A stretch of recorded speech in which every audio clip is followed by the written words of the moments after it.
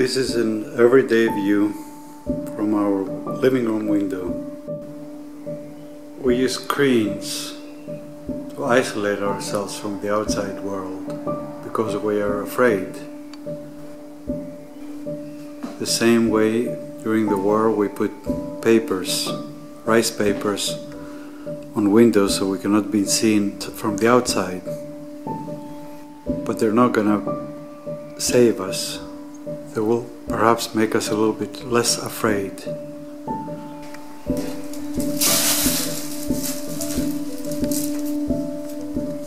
This way I decided to make my own windows that protect me from being afraid.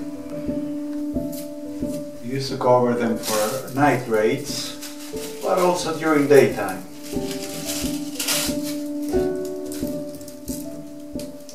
And I thought that basically people do that every day. It's not just during war, it's an everyday life. We put a thin layer between us and other people to protect ourselves because we're afraid. We sense fear, angst. We're also afraid to be robbed, to be seen, to be exposed, to be understood, to be interpreted, to be naked, to tell the truth. I like the cactus. To do the right thing, to score, to hit the winning point, to do. We're driven by our fears, by our ambitions, which turn into fear. We are afraid. There is always a layer, a thin layer, a membrane between us and others when we want to communicate.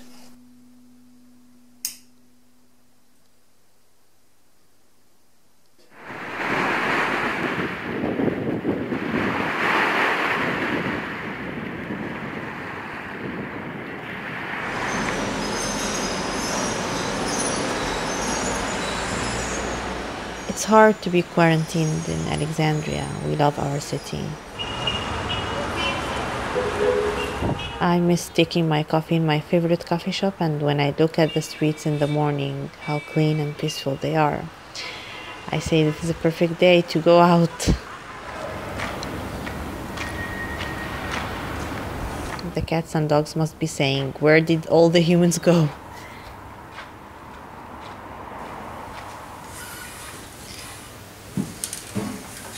This is the third week of quarantine.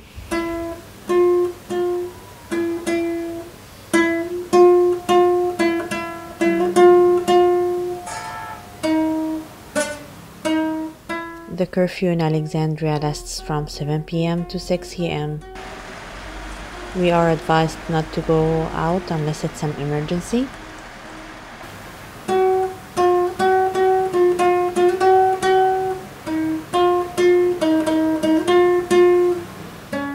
I haven't experienced anything like this before. It's like we ran into a wall. The world is telling us to drop everything that we are doing, to think a little, to give priority to more important things.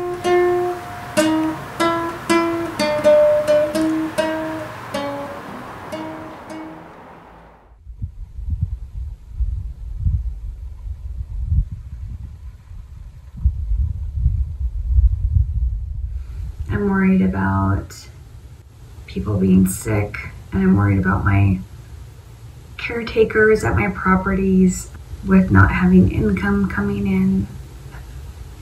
How will they survive?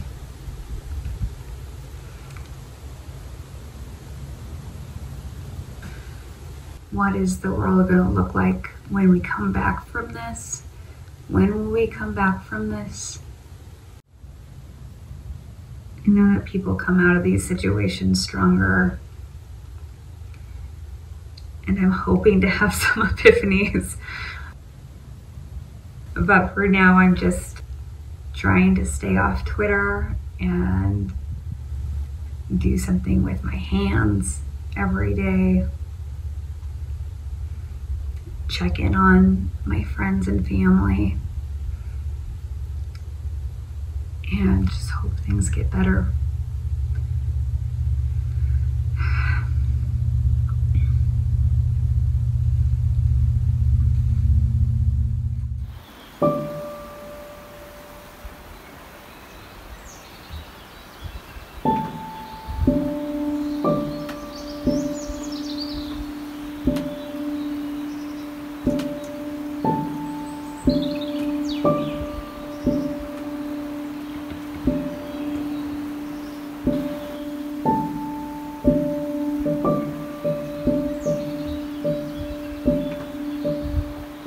Isolati nel bosco, nel mezzo di un villaggio abbandonato, assistiamo disorientati al dilagare della pandemia.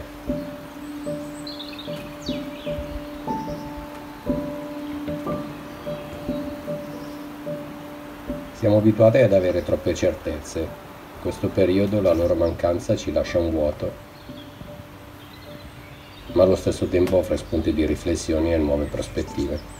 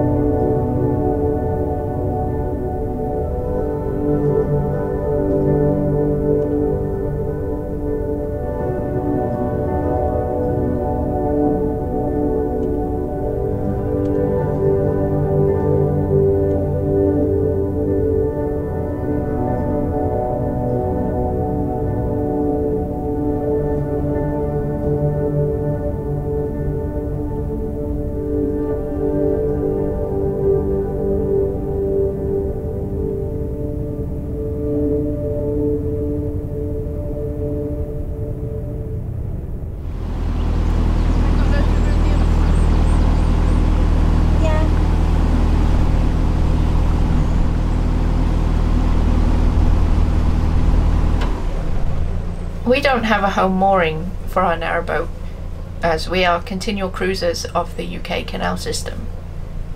However, due to the travel restrictions that are currently in place in the UK, we're only permitted to travel or move the narrowboat for essential items such as water or diesel. This means that our view out of the window has been rather static of late.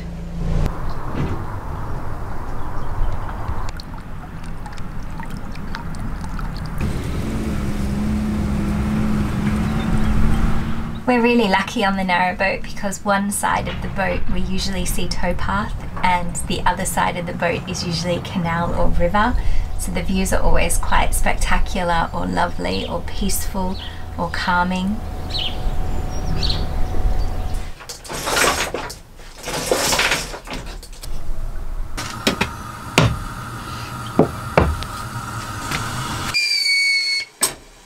I think we live quite socially isolated anyway. We're off-grid. We tend to be quite introverted in how we live anyway. However, the situation we find ourselves in at the moment means that we're also isolated from friends and from family. We're spending a lot more time on the boat, and I think what it's done is made us think more about our friendships. Hello. And how to check up on people if you can't see them, and just spending a bit more time thinking about kindness and how you can affect other people's mental health by reaching out to them. And so that's been something that we've been concentrating on at this time.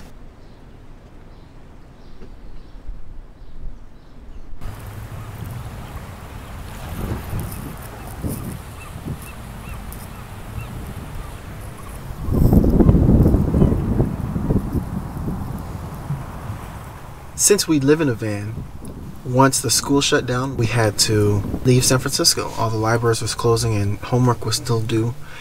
Even there's people, homeless people out on the street. And this is the thing right here. This is the thing. This is the thing.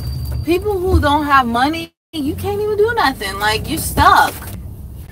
So we out of here.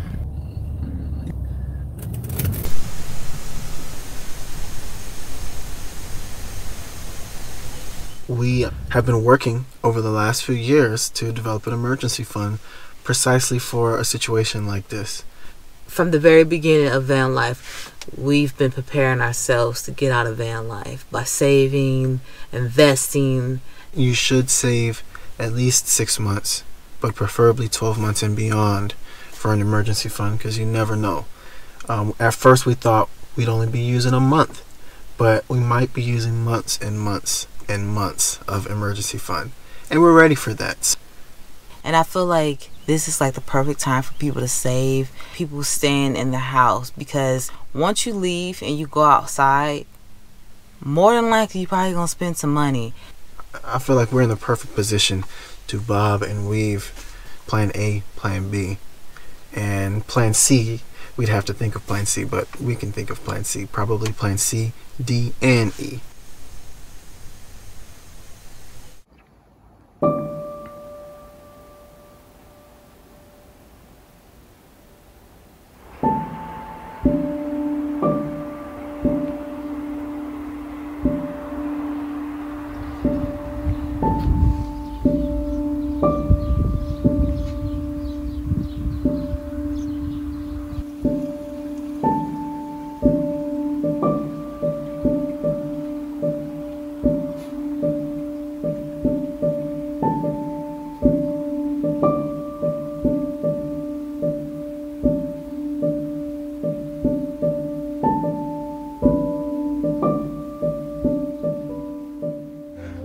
This is my father, Cevat. Say hi. Hi. 10 gündür evdeyiz. Evden çalışmaya gayret gösteriyoruz. Arkadaşlarım da şirkette olanlar da evinde çalışıyorlar.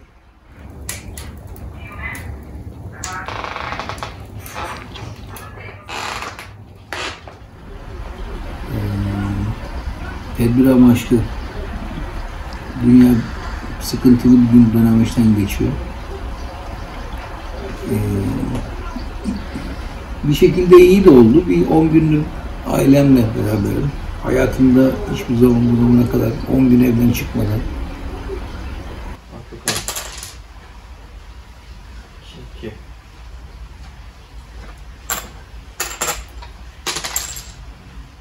I'm kind of changed in a lot of way.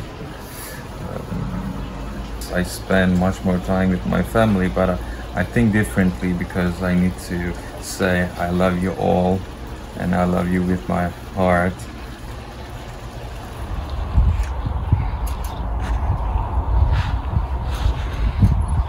We do gardening here. We have a garden and we do gardening, we plant vegetables.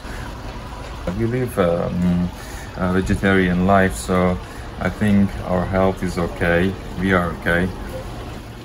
But most of my time at home, what I do is to watch this view.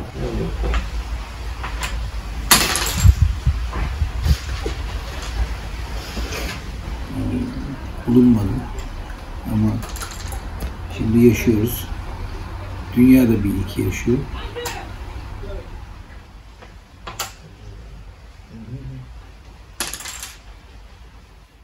When I look out of my window, I see the Berlin Wall Memorial Park. And that park normally is really busy with people, with groups of tourists and Berliners. And these days it's quite empty.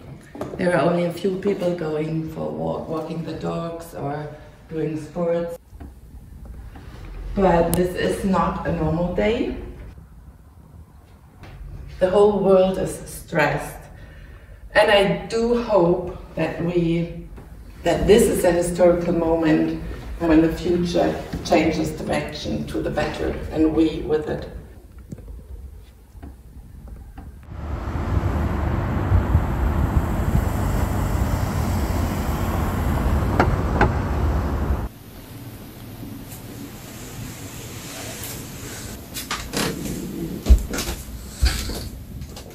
I work from home, and there have been moments in the last couple weeks where I think everything is normal.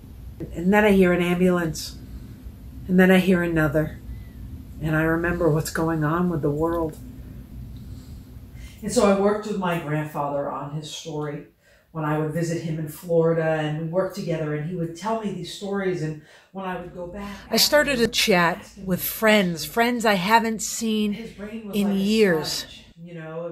And I'm reminded of how important it is to have friends. We might have thousands of followers and friends on Facebook, but now we're seeing how meaningless they are. When he was talking, what matters is the handful of people that make us feel good about ourselves, that we love, that we care about, and that we wish we could hug. And hopefully, when the pause is over, we'll remember that and not go back to just how crazy our lives were, and that we will appreciate what we're missing right now to see how quickly that can be taken away.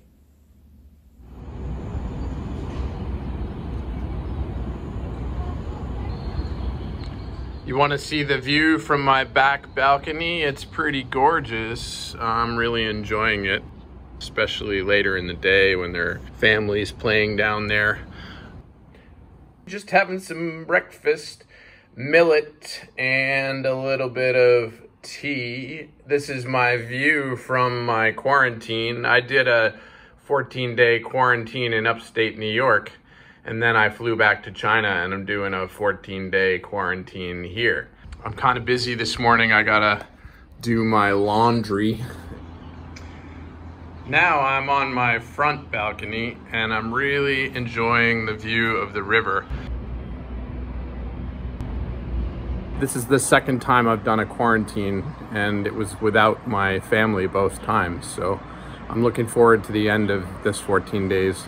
3 days from now, they'll come and take the lock off my door, and then hopefully I'll be able to see my kids and my partner.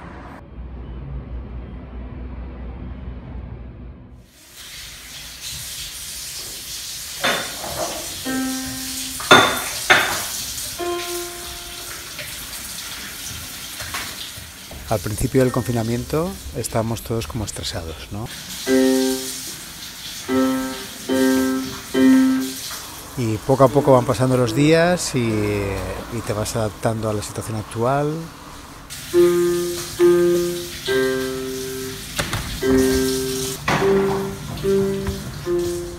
Y por lo tanto, de repente parece que hemos llegado como a una situación de simbiosis con el entorno exterior, ¿no? Al igual que el exterior se vuelve más silencioso, más tranquilo.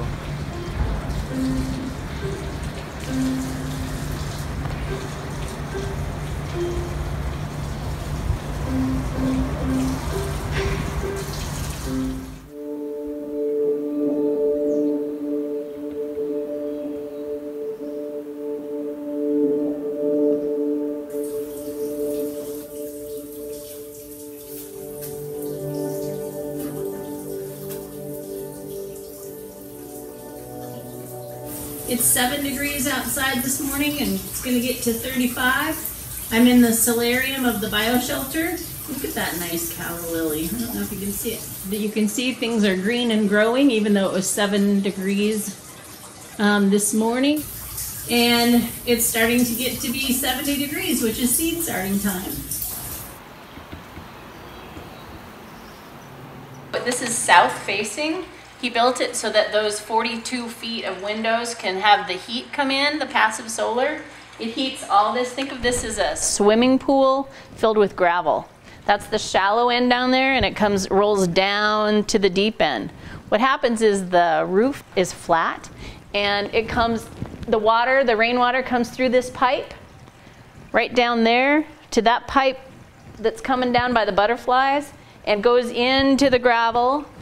All these roots of the plant roots clean the rainwater, and we run it down through another pipe and then into a water cistern, 5,000 gallons.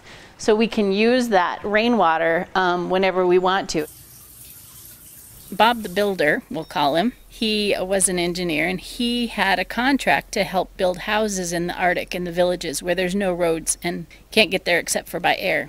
And they wanted flush toilets and running water, just like all the other states. Well, Bob said we could do something easier than have all those pipes that might freeze at 60 below. We could build a house like this. And he gave them their plans, and they said, oh, we can't do that. It's $5,000 extra per house. We can't do that. So Bob said, well, I'm going to demonstrate that it's a great house. So he built one for himself here in Eagle River. So right now, all the villages in the Arctic have flush toilets and pipes that are breaking, and really it cost about $50,000 per house now that things are going wrong. Now I'm excited to give tours to show people, especially in the lower 48, that you can drink your shower water.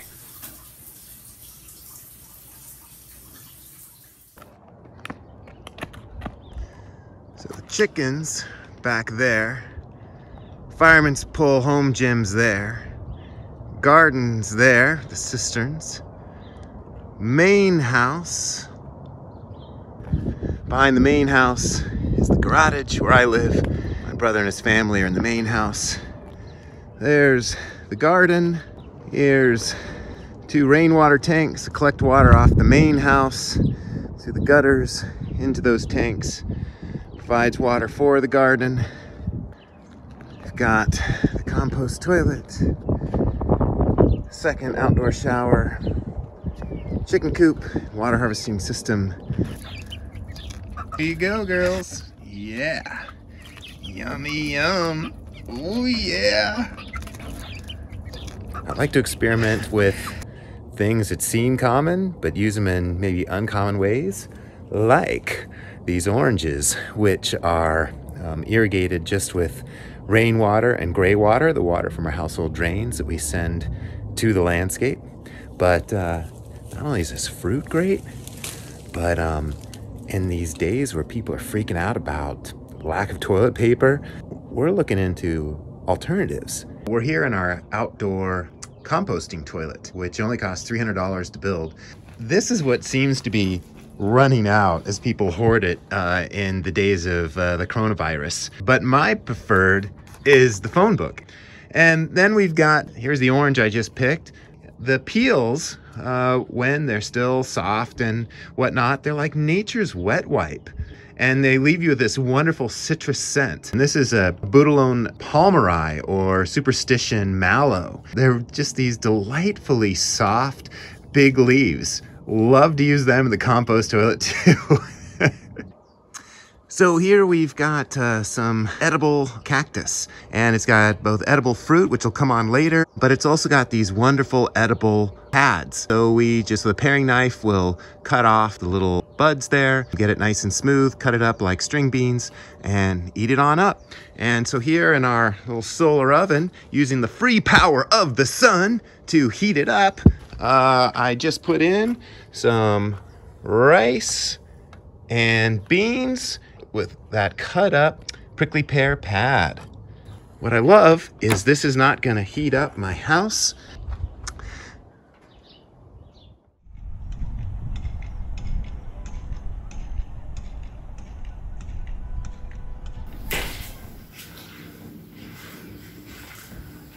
If you look at the streets right now, there's something spiritual about the quietness. People became more calm and understanding.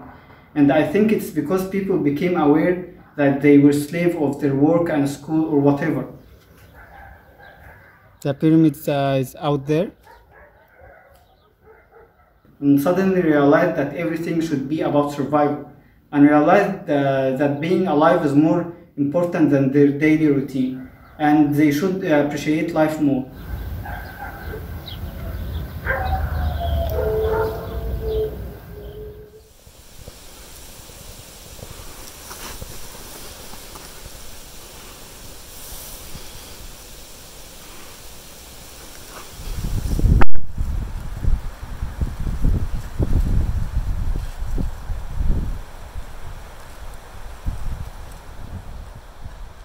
Back in October last year, I lost my job, and I decided to use this time off to do something that I wanted to do for a long time, which is to go to my cabin in the middle of nowhere and spend some time in the nature.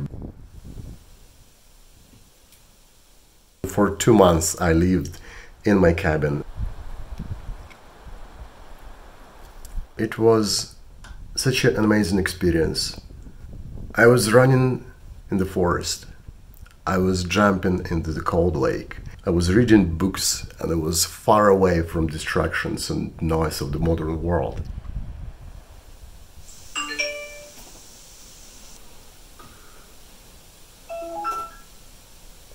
Right now, I have a new job, and for the past 2 weeks, I've been working from home. And my home for me right now is here. And I can jump in this cold lake again, and I can walk in this forest again.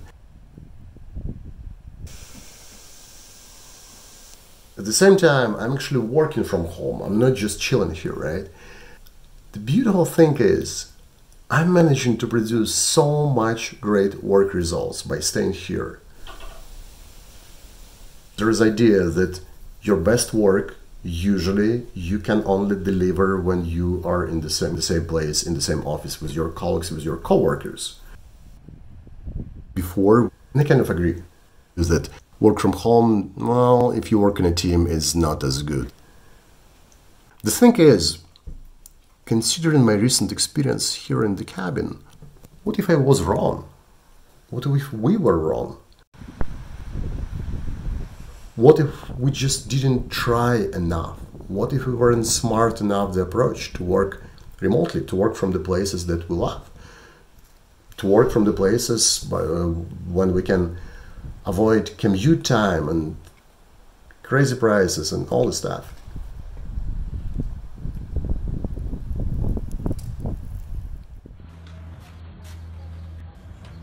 Go, monkey! I'm just here in my kitchen, and that loud noise is the pressure canner going off. I'm here trying to do some canning of items, preserving some food, but let's go outside and move away from the whistling noise. This is my window here in Nairobi, Kenya, where I've been living for a decade now, but I've been in East Africa for 15 years in total.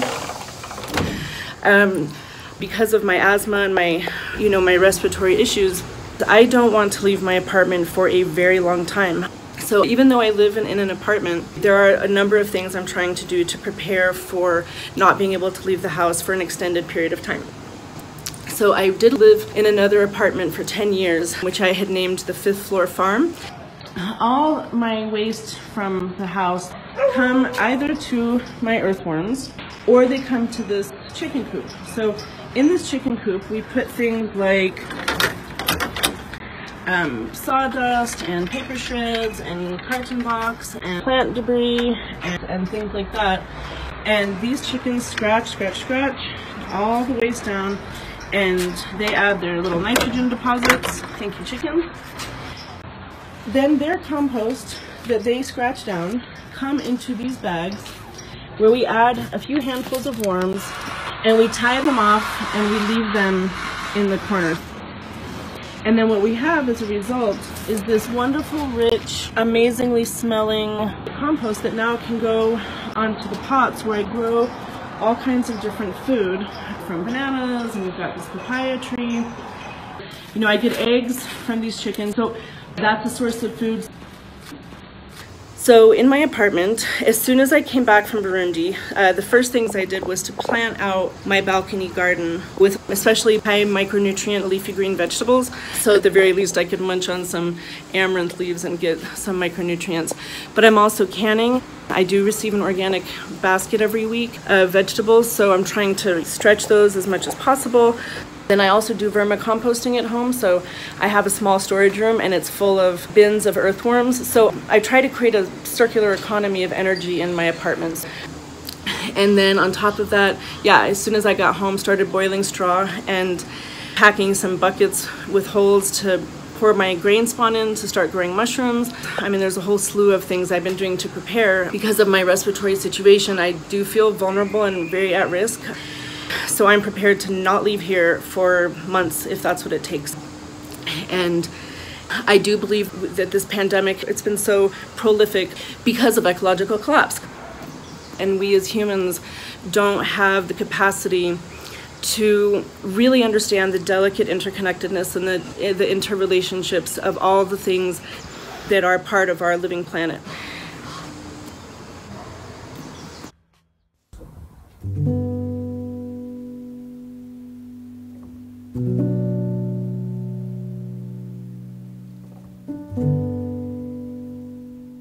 I keep thinking about this story I read about this older priest in Italy who gave up his ventilator to a younger man, and this older priest died. And it's tragic.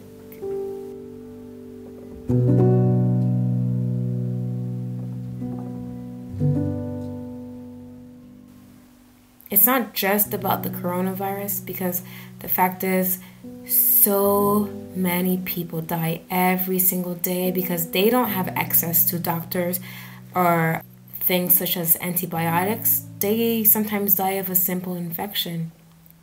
And it's so unnecessary. It's just not right. And I can't help but feel helpless and powerless.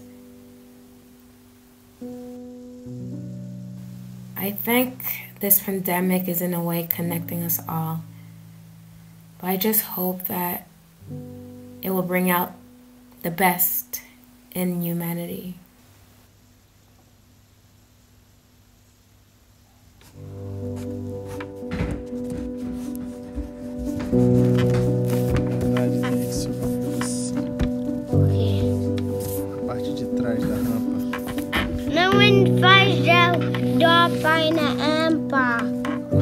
Faz o dó para ir na AMPA.